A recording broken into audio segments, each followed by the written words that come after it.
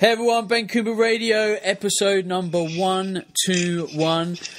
Today, I have a very special guest. I've caught him on his travels to London on his book tour.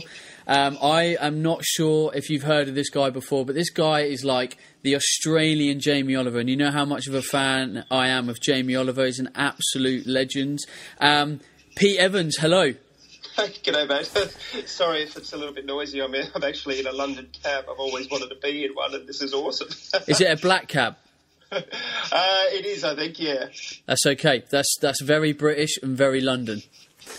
Fantastic. I love it here. It's what a wonderful city. I've never been here. It's taken me 41 years to get here, and it's I could actually live here. I love it. Nice. I'm amazed, being, obviously quite a high-profile individual, that you've never made the trip over to what is kind of partly the world's capital in many respects. For sure. It's not through a lack of trying. It's just that circumstances haven't led me here. But all things come to those that wait, and here I am. And it is a really long way. Yeah, it's that too. I tend to go for the South Pacific Islands because they're quite close to Australia for my holidays, because they're only 3 hours flight, and that excites me a little bit more to surf some good waves. But, mate, I've been eating some good food in your town over the last couple of days. Yeah, that's the thing with London. You're just spoilt for really, really good cuisine because the city just demands it. The city wants the best of everything, and, like, food, it's just, it's brilliant. So, mate, we need to get into the nuts and bolts of the show. I'm really excited for this because I have been studying your work, and I love some of your opinion. I love the way you're trying to tackle your work and some of the bigger issues in the world. So first, we need to cover right from the ground up. Simply speaking, who is Pete Evans?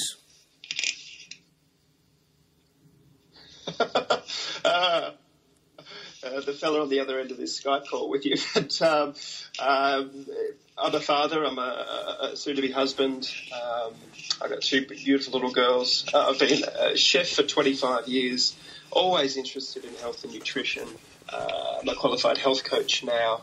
And I'm someone that is committed to learning the truth and spreading the truth, and helping people on this planet reclaim their health. That's probably about it.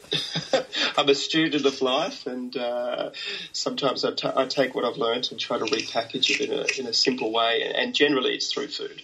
Nice. What a humble guy. It's always nice to hear. There's no smoke up Pete Evans' bum.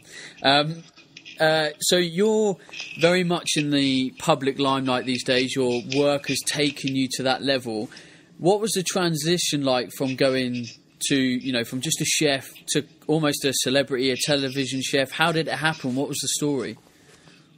Well, I think any chef that's listening to this podcast out there will understand that if you're a chef, you can do anything. And I'll put the ego out there for that one, because chefs work bloody hard from the day that they're basically initiated into the kitchen hierarchy system, when you start at the bottom. For anybody that can work their way through those ranks, comes out a lot tougher. They've got very, very tough skin, and I feel that it was the perfect, I guess, training ground or area for me to toughen up, actually, for some of the challenges that we're going to be facing or have faced over the last few years about promoting, I guess, a healthier way of life, which flies in the face of big agribusiness, big pharmaceutical, big medicine, you name it. This has the ability to potentially change the world. It definitely has the potential to change people's health. But it's been fantastic. And going through the whole chefing, I guess, hierarchy, and then popping out the other side into the world of media through TV shows and whatnot has been a wonderful experience, and I'm still learning. I'm in my infancy as far as how to deal with media and how to get a message out, but that excites me as well, because I've got so much more to learn. So, I mean, how did it happen? Like, nuts and bolts, like what was the kind of catalyst from going from sort of everyday chef to sort of the celebrity realm, or was it, I mean, did you intentionally set out to pursue that path, or was it kind of something cool just happened and you ran with it? Yeah, well, I was the most reluctant celebrity chef. I mean, a lot of chefs enter the profession these days to become famous. I couldn't think of anything worse. When I first started out, I was running my own restaurant, and I had a phone call from a TV company and said, "Oh, we like your food. Would you consider auditioning for a TV show that we're producing?" And I said, "Nah." I said I couldn't think of anything worse. And then a few days later, they called again and said, "Listen, we really want you to come in." And I'm a big believer of not coincidences, but when opportunities come and they come more than once, then usually it's a sign from something that says maybe you should investigate this a little bit more. I mean, everyone experiences this in their life.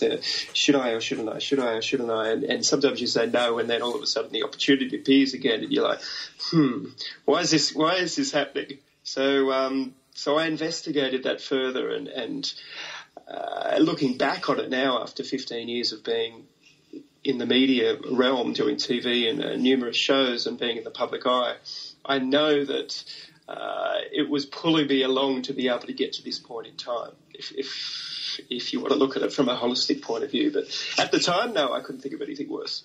I was the shyest person in the world. Well, when you think about it now, like you've just mentioned grabbing an opportunity and, you know, things presenting themselves, there's not many people in the media limelight that are really outspoken in the way that you want them to be, especially with when you have the power of being in the media limelight, you are in a position to change things more so purely because you have a voice, or more voice than other people. And, you know, some of your work has been, you know, quite outspoken. You've been quite opinionated and direct about stuff, and surely this is kind of the reason why you've potentially been gifted with that greater limelight. Well, for sure. I mean, there are a lot of people out there that are scared that if they say something that they believe in, what potential the backlash will be, either from the media or the press or from their followers if they've got a social media base. And so a lot of people sometimes just toe the line and walk a very, don't create waves. And I'm not here to create waves, but I'm definitely not here to be silenced or not engage in an intelligent conversation about something that is so powerful, which is talking about the power of food as medicine.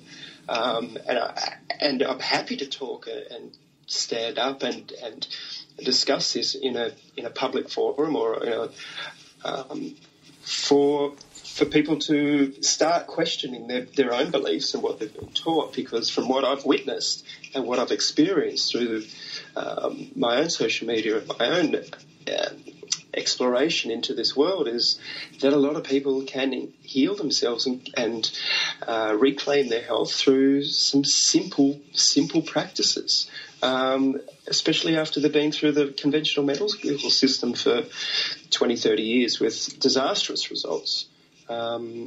Whereas this is for most people, it's a simple process. Nice. You mentioned just then about food being my medicine, which is a very famous quote and something that I think a lot of healthcare practitioners need to kind of believe and follow in. And I suppose that kind of segues nicely into your journey as a chef. I mean, I'm sure you've been through various different periods where you've had informed opinions as a result of being in close contact with food and developing, ways to get people to engage in healthier eating. But, this paleo concept is very much something that you've taken by the teeth. What was the trigger that made the confirmation in your belief that paleo is kind of king in terms of a diet or nutritional concept? Sure. It was over 20 years ago that I became a vegan for 4 years, and I did that because at the time I thought it was the right thing, not only for my health but also for the planet's health and also for the animals. And after a few years, I realised that it wasn't giving me the health that I desired, or I deserved. So then I became a little bit, disheartened with the whole health movement, because I thought, wow, I was doing everything by the book. I was making my own kombucha 20 years ago. I was meditating every day. I was being a raw food vegan. And so I was I lost a little bit of faith in the movement. And it wasn't until my partner, Nicola, was reading Nora Gagaudis' book called Primal Body, Primal Mind. She said, you know what, Pete, you should give this a go and have a read of this. And as soon as I started reading Nora's words, they just resonated with me. I was like, wow, this actually takes a step further, and maybe this is the answer to a lot of my health issues.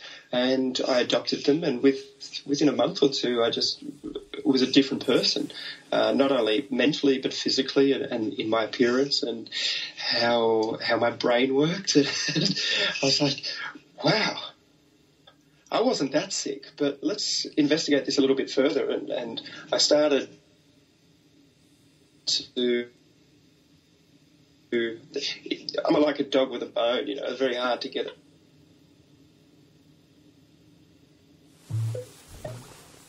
Before I came out publicly, if you want to call it that.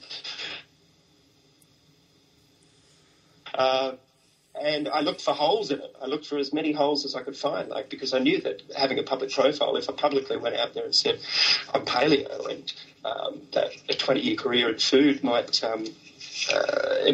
backfire on me. So, but after I couldn't find any holes in it, that it actually worked for basically everybody that adopted it. I thought this needs to get out there to a larger audience, and it's nothing I created. It's all the information has been done by my mentors and wonderful people over the last few decades. I've just got a very, I guess, nice position to be able to spread it further because of where I sit at the moment. Love it. You made a really interesting point about coming from veganism, which a huge amount of people see as a healthier choice to lead your way of life. What do you feel now, like reflecting on it, was the shortcomings of veganism compared to what you now adopt, which you describe as paleo?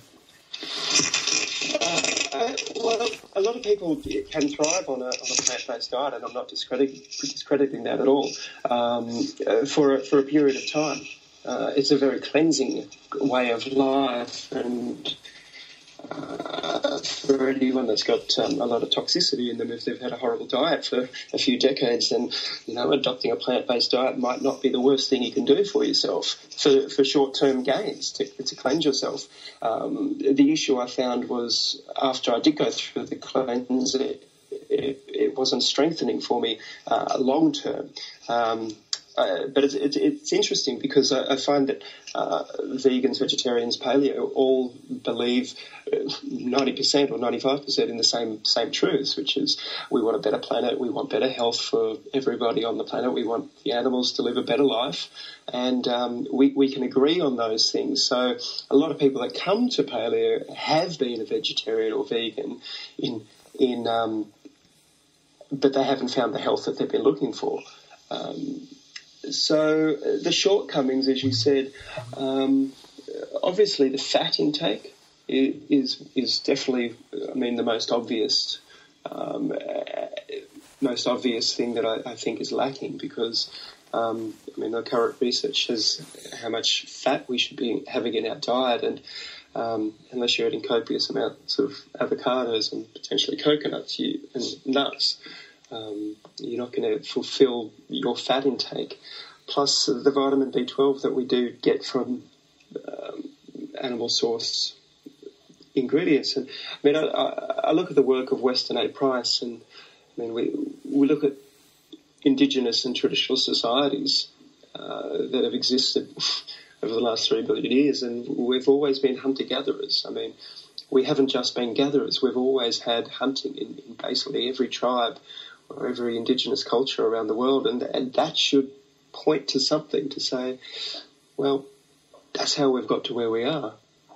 It is a part of our nature. It's a part of our species. It's a part of everything, and I think we need to embrace the whole nose to tail concept and getting in touch with how Indigenous tribes would not waste anything and how they would focus more on the most nutrient parts of a kill when they had it.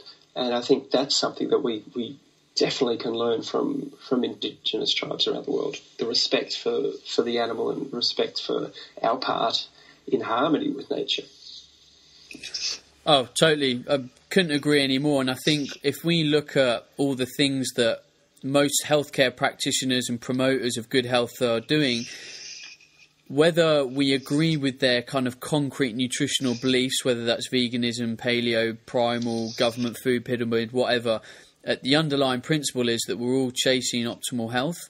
And if we can all agree on that, then I think the messages between practitioners can be less controversial, and somewhere people can start to find a middle ground to say, okay, I see the benefits of this thought process, I see the benefits of that thought process, and I need to find out where I sit in the middle. Maybe I need a high protein diet, maybe I need a low protein diet, whether I need a high fat, and it's about empowering people with the knowledge to experiment with their own health and nutrition to find out ultimately what works best for them, surely. Yeah, I couldn't agree more, and there shouldn't be any arguments or any fights or anything like that. Or at the end of the day, we all want optimum health for ourselves and our families, and for our fellow human beings, and for the animals, and for every inhabitant on the planet. So I think we're getting there. And we're coming at it from different angles. But I do feel there's a huge movement happening, and it's an exciting time to be around. And it's I just can't wait to see where we're going to be in another 10 to 20 years. Because if the movement keeps growing, then we're going to see a dramatic shift in the health issues of the Western world, that's for sure. And then hopefully we can deal with some of the larger issues, about poverty and starvation and water and these types of things. I definitely think there's an awakening happening consciously, globally, and it's time for change. Oh, definitely. My first podcast of this year was a podcast where I reached out to the listeners and I said to people, I said, look, what do you want me to talk about? What do we want to discuss? And I did just a one-on-one microphone session with my listeners. And one of the great questions was someone asked, Ben, what do you predict for 2015 in terms of the industry, and how do you see your role playing a part in that? And I sort of started to elaborate that, just what you said, in that I start to see a shift happening. Like, this kind of paleo movement's been picking up steam for a good, 4 or 5 years now. And people are starting to see the value in real food, but also they're starting to see around the dogma or the media headlines or the pills and stuff. And I think if we can keep batting the drum and all these good nutrition and cookbooks and stuff can keep coming out, I genuinely think we can start to make a shift on obesity, lifestyle diseases, etc., etc. Well, I think for me, it's a larger picture than that. I mean, for me, the first and foremost is individual health, and especially children's health. But for me, the long-term picture is how do industrialised countries or Western countries grow their food? What will they be growing in the next 10 to 20 years? I live in a country at the moment its economy is based on food products that we do not need in our diet. And now that is a scary proposition for a government to potentially have to deal with. But that is the reality. I mean, Australia is one of the largest growers of sugarcane. It's largest growers of wheat. It's the largest growers of dairy. Or farmers of dairy cattle. Our economy goes on that. Even grain-fed meat industry.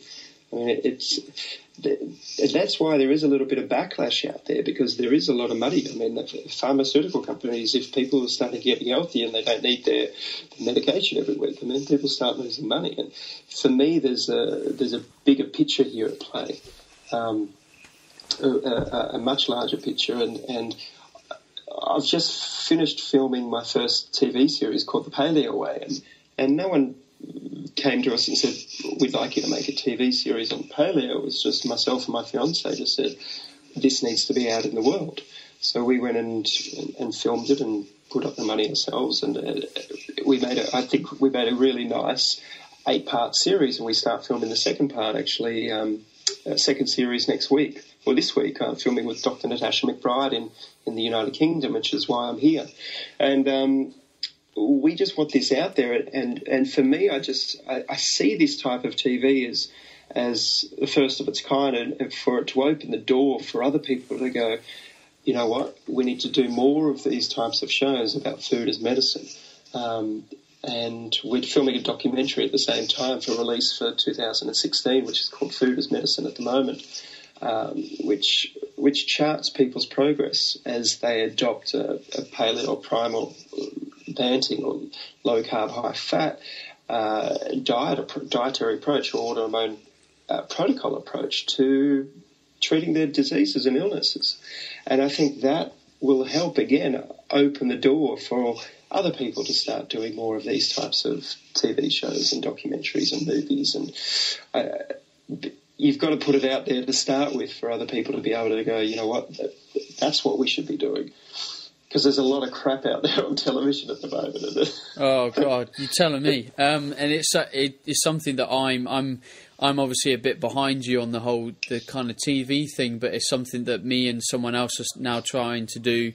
Luckily, the other individual has quite a well-established media presence in the UK, but we're now starting to put together TV pilots that could be presented to the media are based around these subjects about getting this kind of information out there. So, you know, if I can join you and other people can join in, we start to bang a larger drum.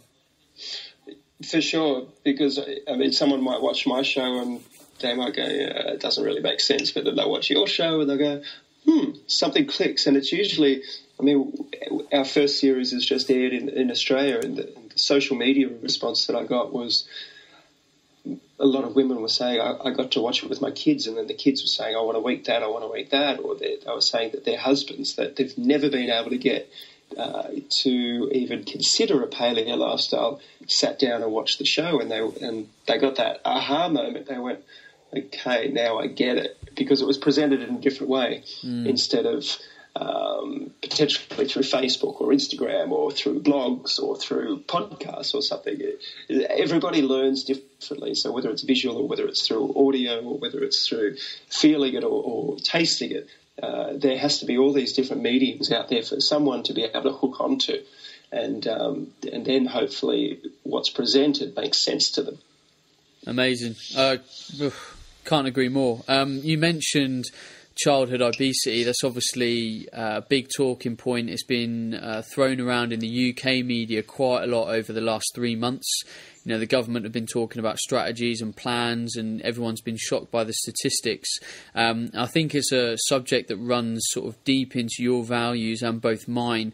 And I've brought this up on the podcast a few times, and the big problem with the topic at the moment is there's a huge amount of taboo around it, because, you know, a lot of the time you feel like you're pointing the finger. Like, people get very defensive and reactionary when it comes to childhood nutrition. It's like you're accusing them of not treating their child the right way. But, you know, ultimately the food that goes on the child's plate is quite often the responsibility of the parent that's bringing up that child. So, you know, sometimes we do have to kind of look at that. What are your views on the answer to the problem? Like, how have you been tackling the issue of what our kids are eating? That's a really good question. Childhood obesity. I mean, whenever I think about paleo and the message that we're trying to push out to anybody that wants to listen, is about that it's not about weight loss. It's about reclaiming your health, first and foremost. I mean, weight loss is a bonus, or if you're malnourished or underweight, then generally you will put on healthy muscle and healthy weight. But children,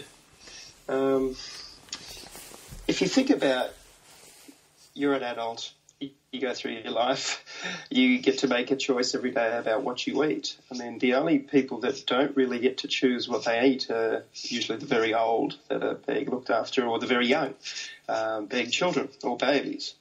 Now, it is in every adult's or parent's, it's every parent's responsibility to make sure that they feed their children the most nutrient-dense food. Now, it doesn't matter if their friends down the road are feeding their kids the worst possible food that's available on the planet. That doesn't mean you should either, because, you know, it's interesting. I've been called an alarmist or extremist because I advocate eating chemical-free food, or try to find organic, or try to get grass-fed meat, or find wild, sustainable seafood to put on your dinner plate. And I don't mind if I'm called that, because I think it's extreme to feed children poison.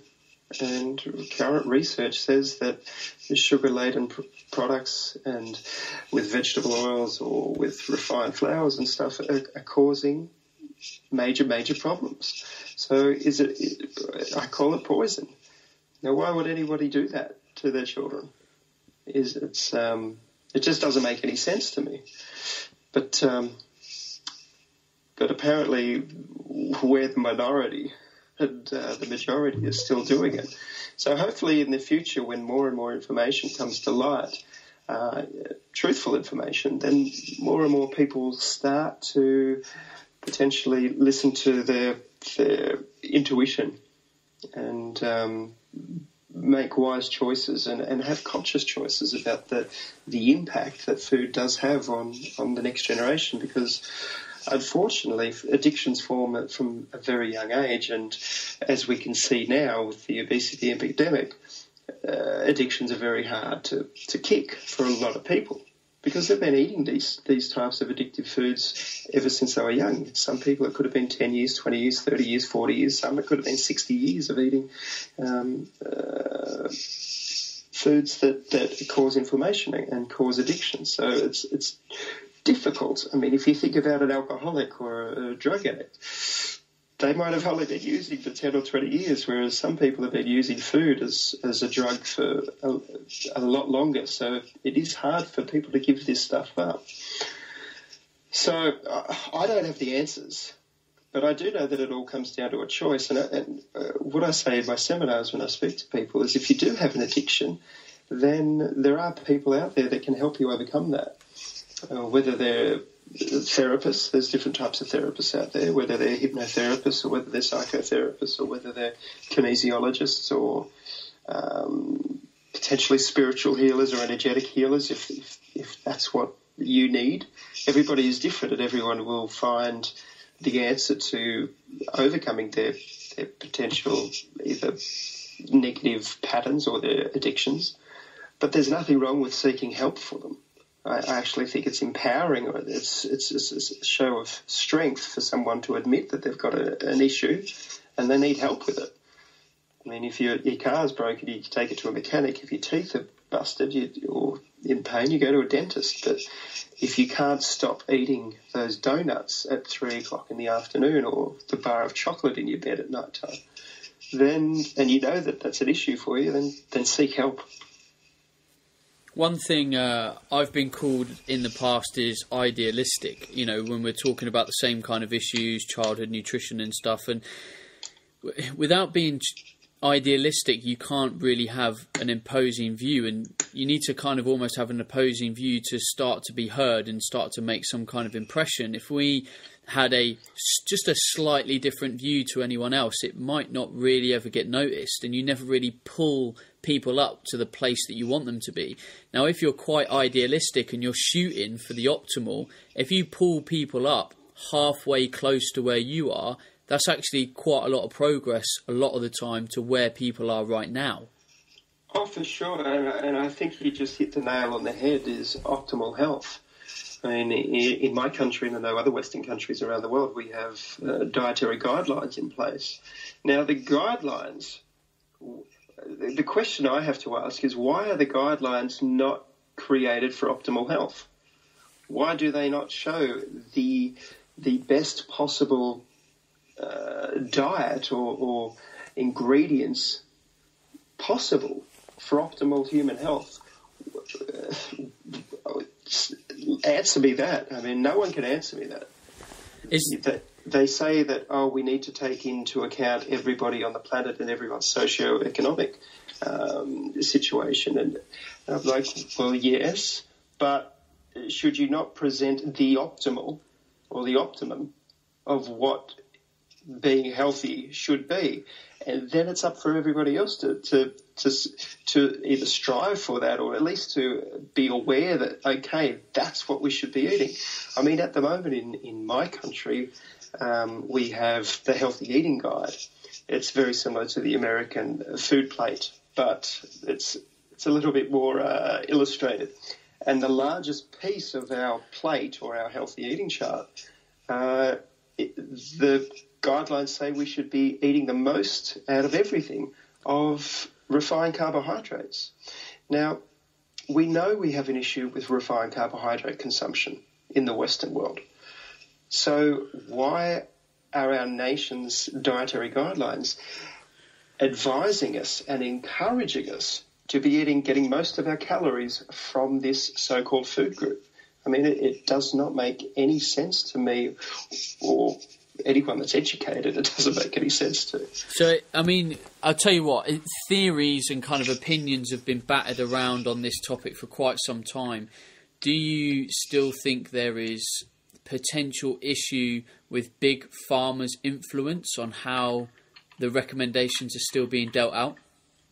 Oh, 1,000%, for sure. As I said before, our especially in our country and America, it's the agribusiness. I mean, it's set up for that. The whole system is set up for exactly what's on that chart or those guidelines, and that's why I guess one of my goals is a little bit larger than just individual health. It's how. I mean, let me put it to you this way. We've just started a 10-week program where people adopt a paleo way of life, and I've worked on this for 2 years so that people that are interested in reclaiming their health, they can get guided along for 10 weeks with the science, the information, the science behind it as to why, recipes, how to implement that are family-friendly, budget-friendly, achievable, and not too hard. We've got fitness in there as well, because that's an important part, and we've also got mind-body connection and talking about the power of decisions and the power of ego and the power of negative belief systems, how to turn them into positive ones. I've also got a naturopath on board. Now, the whole goal behind putting this program together is to create a community of like-minded people that adopt it, because once that community starts growing, they will start to influence their own communities. They'll start with their own families first and foremost, which is the most important for everybody. And then once that starts to happen and people start to wake up, then they'll start to influence the PNCs, like the Parents and Citizens Association, Parents and Children Association of Schools. They'll be able to influence daycare centres or kindergartens. They'll also be able to start influencing hospitals, aged care centres. They'll also start being able to influence with their dollar, which is the most important thing for so many people, is what they spend their monies on. So then the supermarkets or the markets or the convenience stores will start to stock the products that these people want. Now, this might take 10 years, it might take 20 years, it could take 30 years. I have a feeling things are going to change very rapidly within the next 5 to 10 years. I think we're going to see a major shift. And that's what this is about. It's about creating because it's not going to come from the top down. We're not going to see a change in our healthy eating guide or the American food plate or whatever, the British Dietetic Association, whatever they stand for, and what they endorse as the healthy eating chart for the UK. It's not going to come from the top down because it can't, because their hands are tied. The government's hands are tied through big agribusiness. The Dietitians Association or Dietetics Association, their hands are tied through their commercial ties with multinational food corporations. I mean, for instance, in Australia, you go to our governing health authority is the Dietitians Association of Australia. They want me arrested and locked up for spreading information.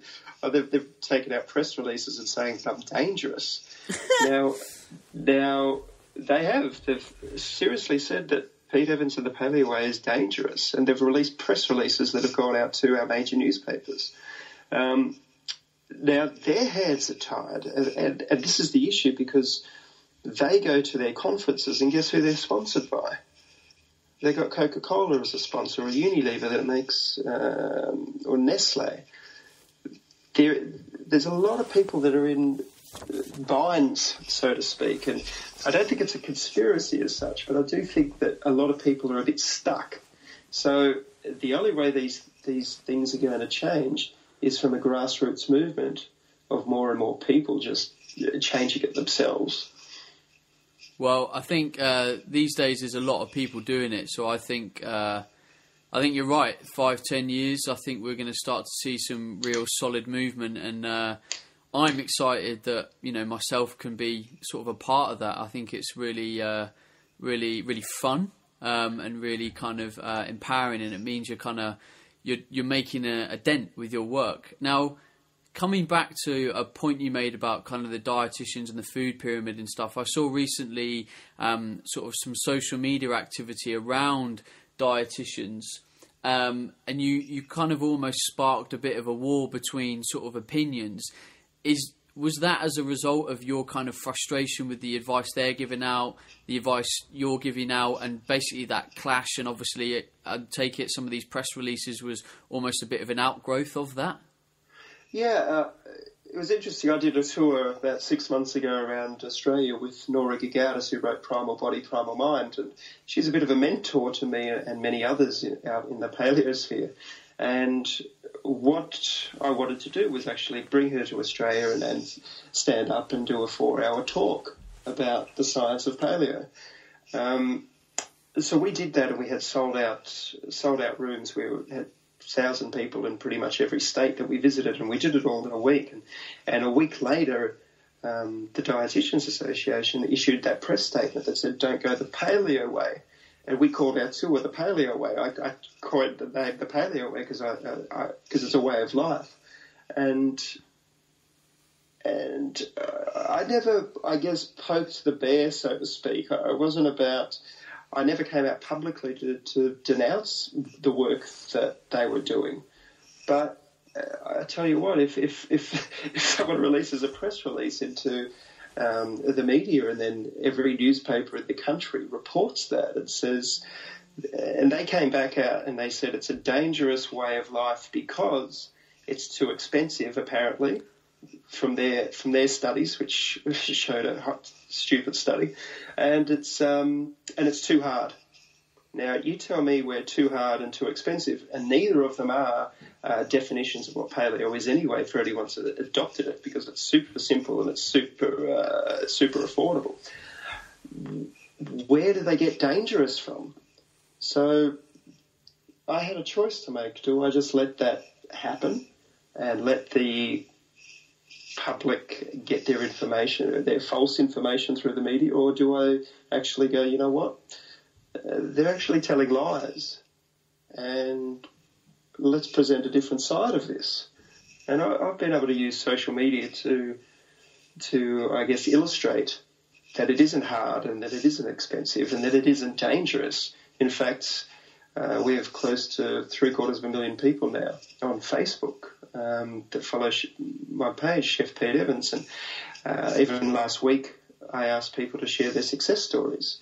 We had 2,300 success stories of people that have managed to deal with Crohn's disease, irritable bowel, chronic fatigue syndrome, MS, rheumatoid arthritis.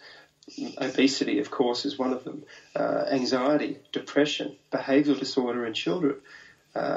Cancer was brought up by a couple of people saying that they've had remarkable results. Now, I'm not saying that this way of life cures anything.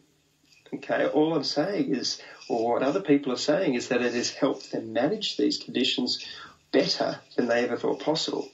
Now, if this is happening to people that have had chronic illness for some of them 5, 10, 15, 20 years, and they've managed to, I guess, get on top of their illness by changing their diet and eliminating a couple of so-called food groups, could you imagine what that could do, not only to a population, but to people that are already thinking that they're healthy? I mean, this is where it gets exciting, because if you could amp up everyone's energy levels and get them working and operating at 100%. I mean, think about the workforce. Think about how many sick days aren't going to happen. Think about the productivity that's going to happen. Think about but apart from working, think about the interaction that people are going to have with their families, with their loved ones, the energy they're going to have to cook dinner and provide for their families. I mean, I'm getting a little bit passionate now because I see a big picture here that I see this way of life as the first step in waking up. Or getting out of that sort of brain fog. Because once that happens, then people start to think, they start to put their dreams and goals into play. You know, and that's where the magic starts to happen. I've got a group of people that are going through my 10-week program at the moment. We took 15 people to do it first, just to fine-tune any bugs in there, technical glitches. And we're halfway through with this beta test, and we had, I just asked them for their experience. Where are they at halfway through? And some of the women have children with behavioural issues, and they said that after 3 weeks they've had such a turnaround. I had another lady that just said that she works with children with behavioural issues at the moment and learning difficulties, and she now goes, my dream is to get this information out to the broader thing and start an education program for all of the schools that deal with this, using food as medicine. And here's someone that she said that she couldn't even think about getting through a whole day less than 5 or 6 weeks ago. She struggled to get out of bed in the morning, and within 5 weeks she's already dealt with her own problems or issues, and she's now thinking about how she can influence her community in a broader scale. Now that is what excites me. That's what this is about. Could you imagine when you've got millions and millions and millions of people all thinking about how they can help other people, and not just, oh God, how am I going to get through today?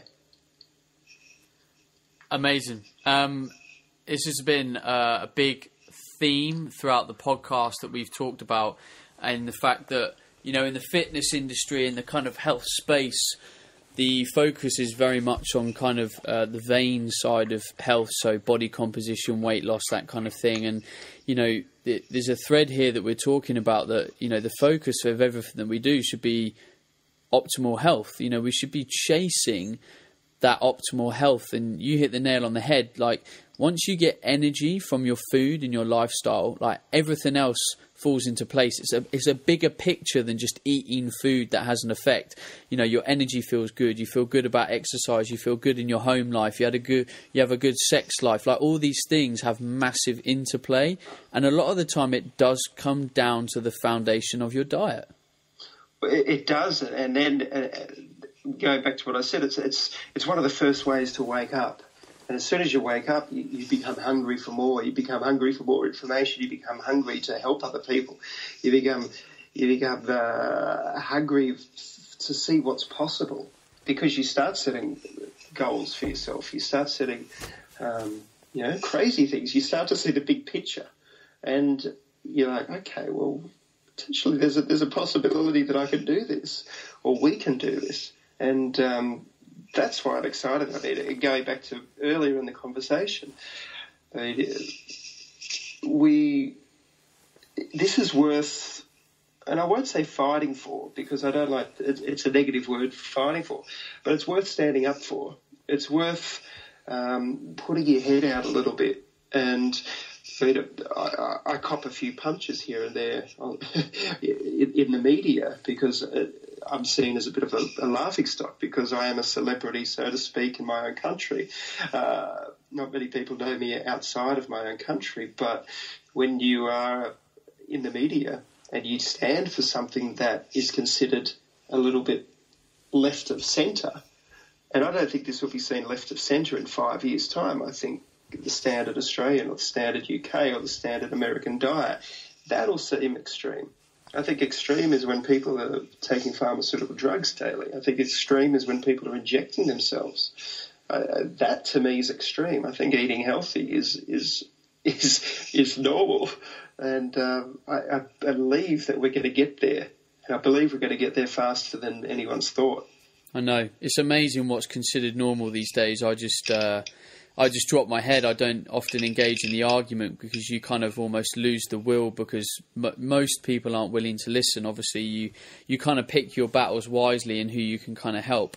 Right, I know you've only got 5 minutes left to speak to me, so I want to wrap up two things. We've talked about this word paleo, and paleo gets a huge amount of positive response and negative response, and I think some of the negative response from people, especially in educated communities, is possibly its extreme stance that is perpetuated by some individuals. Like, this is totally off the menu, that's totally off the menu, this is evil. In your way of thinking about things, what does paleo mean to you, and how do you explain it to other people? Oh, that's evil. I love that. That's so funny. Oh, well, I just had the best lunch in one of your most magnificent restaurants here at the UK. It was called Lyle's. And yesterday I went to St John, and I had the best paleo food ever. But was it listed as paleo on the menu? No. Did they know that it was paleo? No. It was just good, honest food. I mean, I had an amazing pig, so I had amazing seafood, I had amazing vegetables, I had amazing salad. I had a cup of tea on the side with peppermint leaves and spearmint leaves. What is paleo? I mean, paleo, of course, does get bashed around a bit because every article that you'll usually see a caveman and a slab of steak or meat. And it's because that the people that are writing this are uneducated about what paleo is. I mean, if we can get the right information about what paleo is, and I think we're going to struggle, because it's been taken the wrong way ever since it was sort of put out there. I think the caveman diet was, and I don't never call it the caveman diet, and whether we call it paleo or Bantic or low carb, high fat or primal or ketogenic, they all pretty much mean the same thing. It's about the removal or elimination or reducing the amount of inflammatory foods into our diet, and the foods that don't serve us as well as other ones. I mean, I don't think there's anything evil about some of the foods. I don't have nightmares about them. But we can just make wiser choices most of the time when we're out or when we're cooking food or at the supermarket or the grocery store about what we should be feeding ourselves and our family. It's not going to be 100% all the time that we can eat to our own ideologies, but I believe that 95 or 99% of the time we can make the wisest choices possible at that particular time. So paleo for me in a nutshell is eating the most nutrient-dense foods that we have evolved to eat, and through the science behind it. And for me it's like everybody else that talks about paleo, it's about eating good quality fats, first and foremost, from whether you get them from fruits like avocados or olives, coconuts, particularly nuts, and of course animal fats from land or sea animals that have had a natural diet. It's about eating a small amount or moderate amount of animal protein from land or sea animals, again, that have had a natural diet.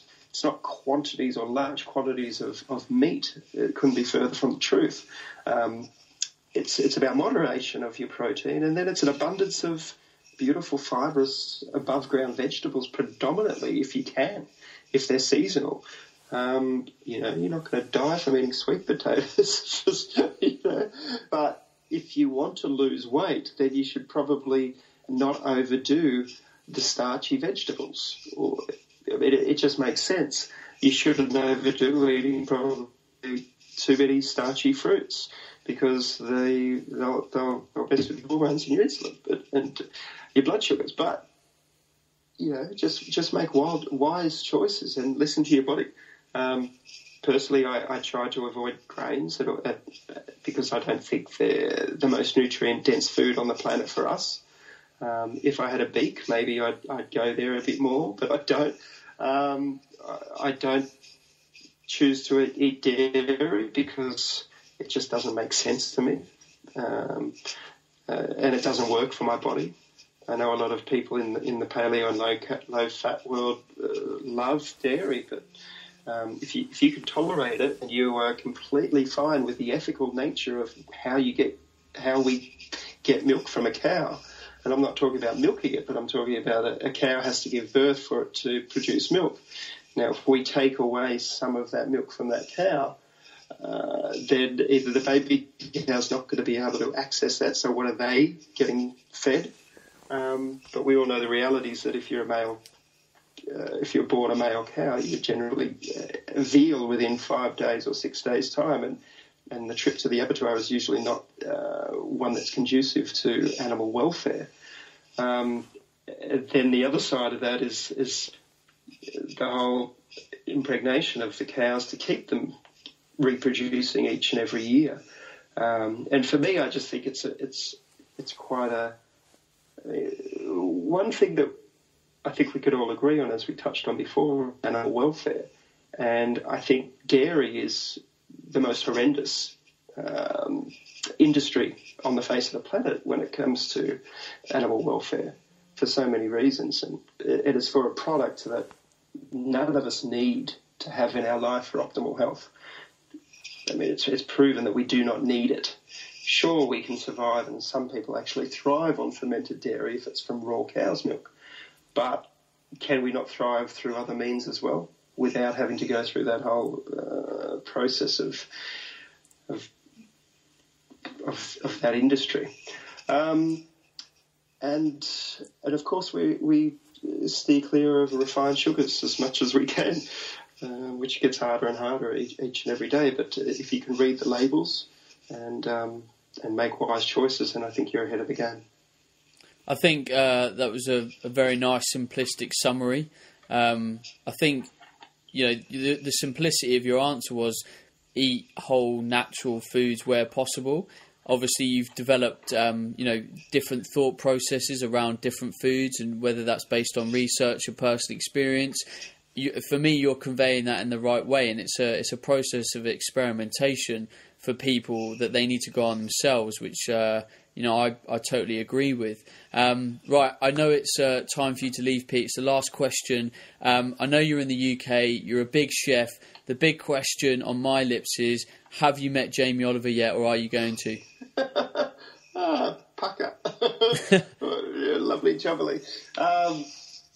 I met Jamie about 10 years ago when he came to Australia on one of his Naked Chef tours or something, and I was lucky enough to have 3 minutes with him before his publicist moved him on to the next person who had 3 minutes with him.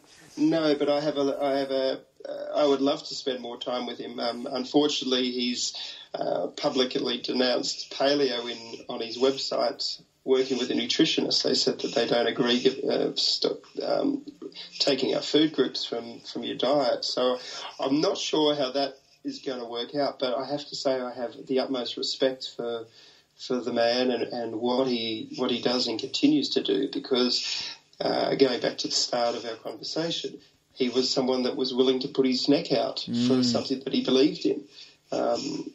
And he's worked with the disadvantaged, he's worked with your school systems, he's worked with American school systems. He's always seems to me a fella that wants to leave the world a better place than he found it, and he's found his life's purpose. And he's definitely inspired me on so many different levels. And to be perfectly honest, I think he's actually opened the door for this next stage of what we're talking about now. And I have to thank him for everything that he has done, because how do I view this? Jamie's talent has gotten people back into the kitchens to cook real food, and now the next stage is where I see myself and other contemporaries coming through, is to now let's educate people about what food actually is all about, which is medicine. Apart from just replacing junk food, let's now actually get into the specifics of it. Let's work out how we can use this as a tool to reclaim our health. Yeah, couldn't agree more. Are you there? Yeah. God, I was just letting you roll, buddy. I was letting you roll. I'm sorry. No, Jamie, my headphone speakers just went off. My noise cancelling went off just then. It was like beep. I'll pick up that. So. So I've got full respect for Jamie, and I'm looking forward, and I'd love for him to jump on Paleo, because imagine if Jamie took Paleo, where the world would go quicker than what we'd be doing it ourselves. But one can only wish. And I just want to add something too, when we were talking about diet before, is the importance of healing our guts. And I think fermented foods is something that's not really promoted a lot when we talk about paleo. I know it is becoming more and more prevalent and more spoken about, but sometimes it's overlooked. And I think for anyone that does adopt this way of life, really research Dr. Natasha McBride's work on fermented vegetables, and even Sally Fallon from Nourishing Traditions. These two people, and even Donna Gates, who wrote the Body Ecology Diet, researched this, because, I mean, my daily diet includes fermented vegetables at every meal, or some sort of fermented drink or something. Very, very important. And I don't think it should be overlooked, because I believe this is where paleo is going to go probably in the next 5 to 10 years. We will focus more on energetic food sources. So instead of the consumption of docile animals, I think we will be eating a lot more wild animals. We will be eating more local foraged native foods. I dare say Australian native food is going to be quite prevalent within the next 10 years, because it is some of the most nutritionally dense foods on the planet. And I dare say we're going to see a lot more fermented foods, not only vegetables, but I dare say animal proteins as well, because that's how it used to be, and it's going to come full circle again, I think. Well, I'm for all four foods that have got a greater nutritional content, that's for sure. Pete, thank you very much for joining me on my show. You've given up an hour of your time. That's very kind. I know you're hugely busy on tour in the UK. Your new book is out. That's why you're over in the UK. Tell people, where they can get it, what the crack is. Sure. I think I've got a couple coming out this year here. I think the first one's Paleo Every Day. And the second one is The Paleo Chef. Now, these books do contain sweet options and dessert options, and I'm not saying to eat these things every day, and I think there's a couple of dishes that have got quinoa in there, so for everyone that's in the paleo world and doesn't eat these, don't attack me for it. These books are sort of nearly like transitional books for people. But for anybody that wants to know more, jump onto our website, www.thepaleoway.com. Join up for our 10-week course. You can do it from anywhere in the world. We've got a lot of UK people already joined up, and I think you'll enjoy the ride. It's going to change people's lives. It's a bit of a game changer. So, Ben, thank you for your time. It's been wonderful talking to you, and I hope everyone got a little bit out of this talk. I certainly did, so thank you. Well, I think people will get a lot out of this, and we'll make sure we spread this talk far and wide so people can experience it and learn from it, and hopefully spread that message on again. you and me spread messages, and we talk about stuff all the time on social media, but it only gets out there if people share it, and that's the key thing. So if you're listening to this show, you found it valuable, look, share it with a friend, share it on Facebook, put it out on Twitter, whatever your medium is. Please help people. Just try and make, even if it's one change or a big change, it's really, really important. So, Pete, again, thank you very much. Pleasure, brother, and keep cooking with love and laughter. I will. And everyone listening to this show, sorry about any earlier sound issues. Pete is on the road, so it's understandable. He's flying around on a Skype on mobile, so apologies for that. Me and Rachel will be back on next week's show for the usual Q&A, and then a guest after that. So that's ciao from me, and Pete, ciao from you. See you guys. Thank you. Thanks, everyone. Speak to you soon. Bye. Hey everyone, Vancouver Radio, episode number 120, hitting big figures these days. I am joined by the beautiful and far more elegant than myself, Rachel Guy. Rachel Guy, how you doing?